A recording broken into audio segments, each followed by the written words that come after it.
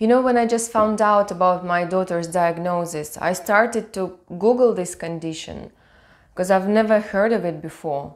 When I typed into Google search browser, it showed me that one of the most frequently asked questions was about the life expectancy of people with Rett syndrome.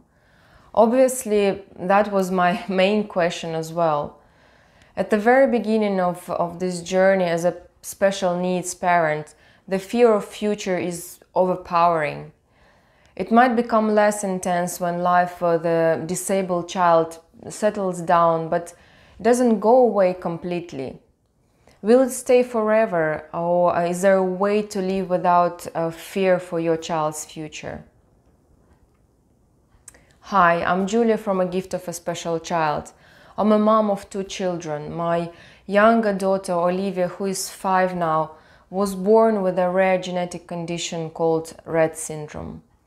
My channel is for those who need help dealing with their inner struggle of accepting their child's disability.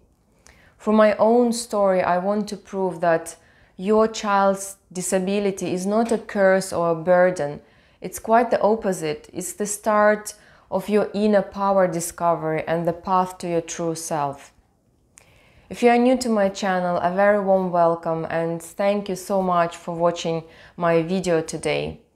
Please subscribe to get notifications of newly released videos. Naturally, parents want to know everything about the condition their special kid has. Research it on the internet, become members of different relevant groups on social media or offline. And it's great to get to know people who are in the same boat, to share the experience, maybe to take advice, to avoid mistakes in the future, or to know what to expect. This knowing what to expect was a massive trap for me. My thinking was that I needed to prepare myself for the future with Olivia. What could happen? What other symptoms she might develop? Do I need to know about the feeding tube, because lots of people with Olivia's syndrome have it? Do I have to research wheelchair options in advance to have time to choose the most suitable? All those questions were unbearably heavy for me, but I thought I had to face them in advance to get ready to tackle the issues when they arise. I'm sure lots of serious health conditions have support groups. Rett syndrome has an amazing charity that regularly organizes different kinds of seminars, nowadays webinars, talking about all aspects of the condition and how they can help.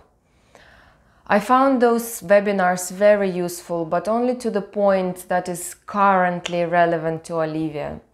I understood that I really don't want to know what to expect in the future. I choose to avoid the information about my daughter's adulthood prospects. My heart and my brain are not ready to accept this information. I decided that I prefer to face the problem when it already exists, to stop torturing myself with all these possibilities of different complications. Well, yes, in some instances it's better to know more when you can prevent some things from happening in the future. I think that's a very healthy attitude, just to project the next step, like for example, a wheelchair. I actually would like to shoot a separate video about that, but today I just say that 2 years ago it was heartbreaking to hear about even trying a wheelchair or a special buggy for Olivia.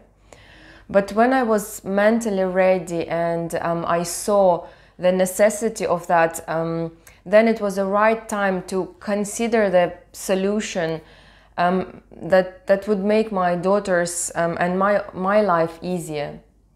My point is that instead of preparing yourself for the worst case scenario and researching a bunch of stuff that might never happen to your child, it's better to focus on your child's current needs. It's okay to avoid information that you are not ready to hear yet. Whatever happens in the future, you will deal with it in the future. What's the point of making your life a misery now, when I'm sure you have current concerns? Free your mental space from worries and fears about the future, because as one of my favorite author and spiritual teacher, Wayne Dyer, said, we know too little to be pessimistic. I agree, it's a waste of time trying to predict the future, especially in a negative way. Parents will always have some level of worry for their child's future, whether a kid has a disability or not. But special needs parents shouldn't be obsessed with the idea that they need to know what to expect. It's worth trying to live one day at a time with your special child. I'm sure kids are born to teach us exactly that. Thank you for watching this video. As always, I would love to hear your opinion. Please leave your comment and thank you for subscribing to my channel. Until next time, bye.